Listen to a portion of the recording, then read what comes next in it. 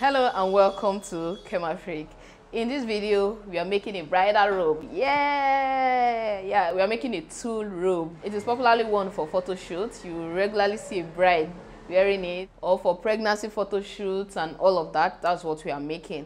And we'll be making use of our miniature dress form as our model. Hi model.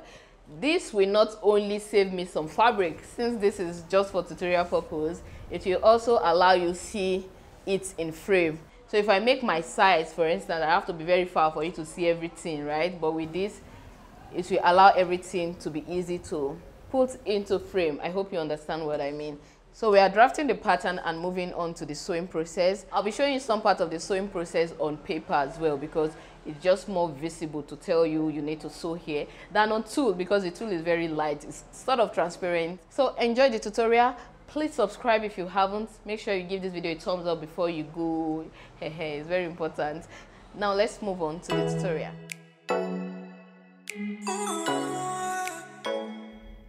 One major measurement you have to put into consideration when making this robe is the length. It has to be extra long so that it has this luxurious feel when it flows on the floor. Like I mentioned, we are making this for a miniature dress form. I have two papers here, one for the back pattern and one for the front pattern. And I'm starting by marking the neckline. If this was a full scale dress form, that would be the regular neckline 3 by 3 inches, and then you slant the shoulder by 1 inch. Because this robe will be a kimono, so I just extended the slant, and then I'll take the measurement from the center of the neck to where I want this robe to end. Then I'll mark that measurement on paper. So now I am just marking the length of my robe. For this miniature dress form, I made use of 38 inches, but just go ahead and use the measurement you want to use. Now to create the armhole curve, I marked the bust point with some ease, then I marked the bust circumference with some ease. It all depends on how easy you want this to feel. For the sleeve, I decided to make it look slanted along the sleeve hem, and now I'll connect my slant line and then connect the hem of the sleeve to the chest line, or where will have been the position of the chest line, of course with some ease around there. So from this point, I'm just going to draw an A shape straight to the hem of my pattern, or the hem of this pattern. So there are no hard and fast rule. It depends on the volume of fabric you want. You can make your A shape wider or smaller. So around the armhole here, I don't want it to look this sharp because it's a kimono and it's just going to look funny if it's sharp. So I created a curve, and that means I don't need that sharp point again. And also at the hem, I made the hem slightly curvy. I raised the hem by 2 inches to achieve this, and this will be the pattern for the back. So I need to modify the neckline a little bit and make it smaller than the usual front body's neckline. So after this was done, I went ahead to cut out the pattern. At this point, I decided to slant this sleeve hem again, but even while I was sewing, I went back to this original sleeve hem.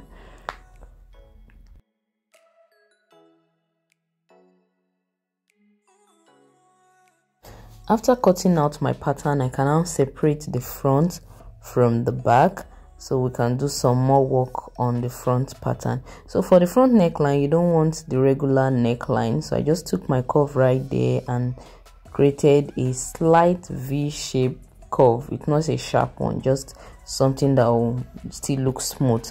And then at the hem here, I also want it rounded, so I'm just blending the hem onto the center front, and then I'll cut out that part so that we have like a smooth continuous kimono look. So I'm going to be transferring these patterns to the tulle I have right here. For your choice of tulle, it's advisable to go with the soft tulle because it just feels better on the skin than the very rough ones. But when it comes to the clouding part of this, you may want to use the medium textured tulle. The back will be cut on fold because you don't need the hem at the center back, while the front will be cut as 2 separate pieces.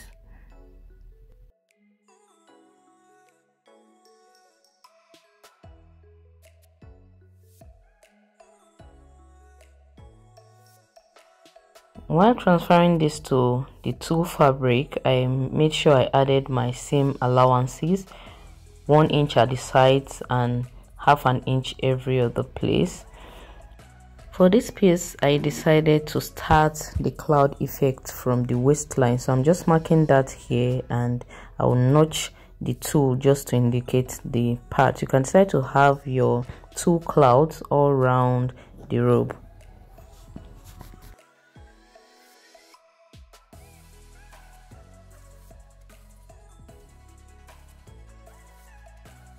I will start the sewing process by sewing the back and front piece together along the shoulder sleeve by half an inch. So once that is done, this is what you will have. So after this step, I went ahead to trim that allowance because I wanted it to be neat. But you have an option while sewing your tulle. You can decide to make use of a French seam so that you sew twice and then you have the seam allowances hidden inside. But I just sew this directly. Next, I'll be sewing the front and back piece together along the side seam by the 1 inch side seam allowance. And this is what we have so far. Pretty basic, nothing elaborate. So remember the notch we created at the waistline, so that's where we're going to start creating the cloudy effect from, and it will just extend all the way to the back and back to the waist again. I'll be using a bias tape to give the neckline a proper finishing. Now let's create some cloudy effects on this robe. I am cutting out strips of fabric. I made mine 5 inches wide, and you can have it as long as possible, guys. I used about 13 yards to create this cloud effect. But once you have a strip, you can decide to double it up, which I did, probably why I needed that much for this miniature dress form. So then we'll create pleats and sew it on the piece. As I explained earlier on, you can decide on where you want the cloudy effect to start from, or you can choose to have it round the neckline through the back to the other neckline. But mine, I'll be starting from the waistline downward towards the hem of the front to the hem of the back, back again to the waistline. To achieve your pleat, you can make use of your sewing machine gather's foot, but I made use of needle and thread, and I just doubled up my thread and then sew it into the tulle, then dragged it. So I didn't want to pleat directly, just so I can decide on the fullness I want before going ahead to sew on the tulle. Here is what your cloudy effect should look like. You can make it as full or as sparse as you want it to be. So I went ahead now to sew it on the robe. For this miniature dress form, I used 13 yards to achieve this cloudy effect, while the main piece just took less than 2 yards actually. So for a full woman, you can expect to use at least 30 yards for this piece. So between 30 to 50 yards, depending on the fullness you're going for.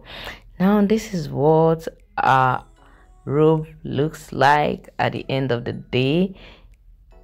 Looks so beautiful. So you can imagine this on a full scale, and wow, that's the beauty of miniature. You can use less fabric and then just achieve the look you want to learn. If you enjoyed watching this, please give it a thumbs up. Thank you for watching. See you in the next video. Bye bye.